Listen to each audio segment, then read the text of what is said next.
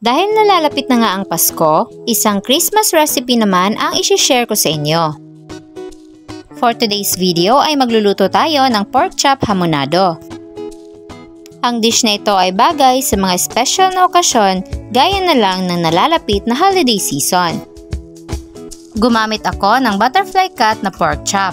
Pwede rin kayong pumili ng ibang cut ng pork gaya ng pork belly. Slice ko lang to sa maliliit na cut para mas marami at good for sharing.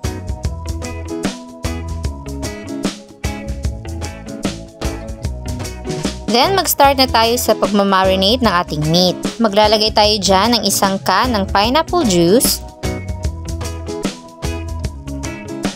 1/4 cup ng soy sauce, half a tablespoon ng oyster sauce, at black pepper powder. I-mix lang natin ng mabuti hanggang sa lahat ng meat ay ma-coat ng ating marinade.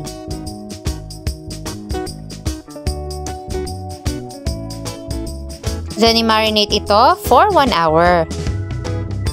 After 1 hour, i-separate natin yung ating meat at ang marinade. Itabi lang yung natitirang juice dahil gagamitin pa natin yan mamaya.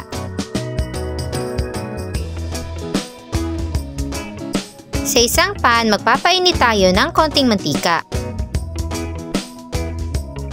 Then i-pan fry natin yung ating marinated pork chops. Sa ganitong paraan ay mas magiging flavorful yung ating meat.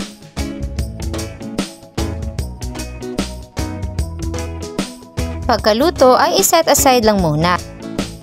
Eto na lahat yung na-pan fry natin na pork chops. Proceed naman tayo sa paggigisa. Unahin muna natin yung ating sibuyas. Then, yung ating bawang.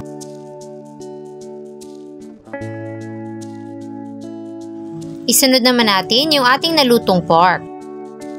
Igisa-gisa lang natin para mag-incorporate sila ng mga aromatics.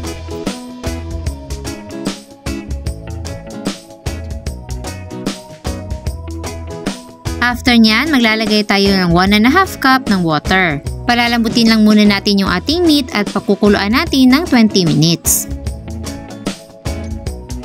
After nga ng 20 minutes at malambot na yung ating pork, pwede na natin ilagay yung ating reserved marinade. Haluin lang ito ng mabuti at i-simmer sa loob ng ilang minuto hanggang sa mag-reduce na yung kanyang sabaw. Huwag niyo din palang kalimutang maglagay ng dahon ng paminta para sa dagdag na aroma. Kapag nag-reduce na yung kanyang liquid, magtitimpla na tayo ng asin at paminta. Simpleng seasoning na lang yung ilalagay natin dahil malasa na naman yung ating pork at yung kanyang sabaw. Ilalagay na din natin dito yung ating pineapple slices. I-simmer pa ito ng mga 3 minuto at ready na tayo for serving.